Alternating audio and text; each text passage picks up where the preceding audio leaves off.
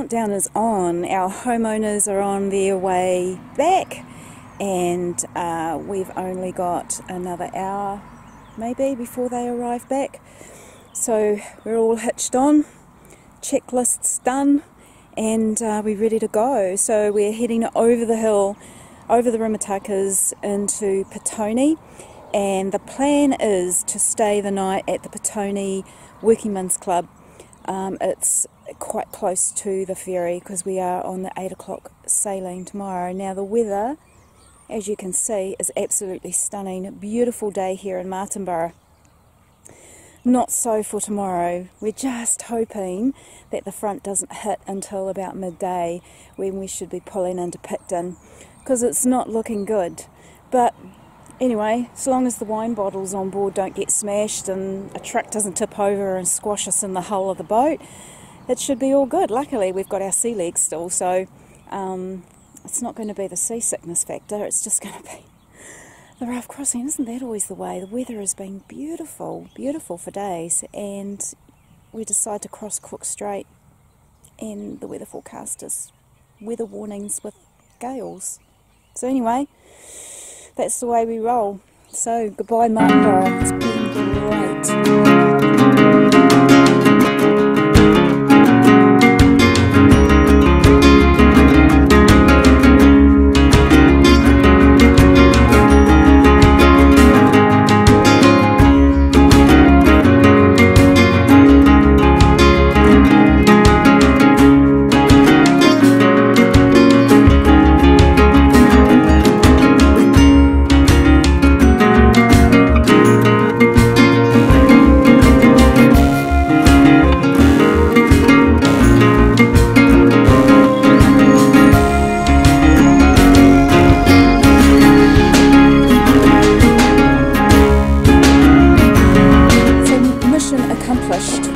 Made it to the Petone Working Men's Club.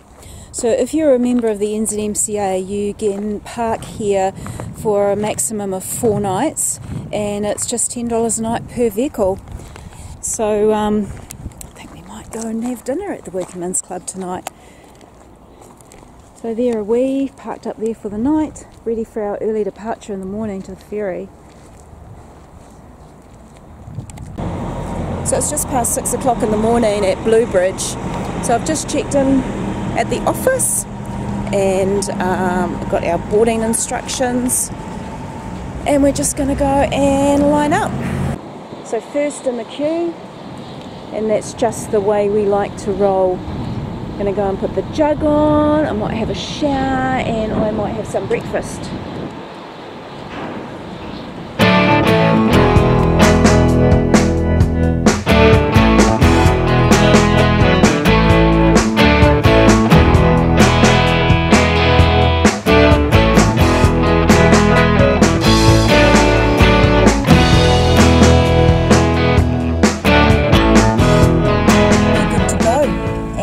Loading, and it's 7:15, sailing time 8 o'clock, so yeah, not too bad at all. Got time for a coffee, no time for a shower. Coffee and breakfast, priorities.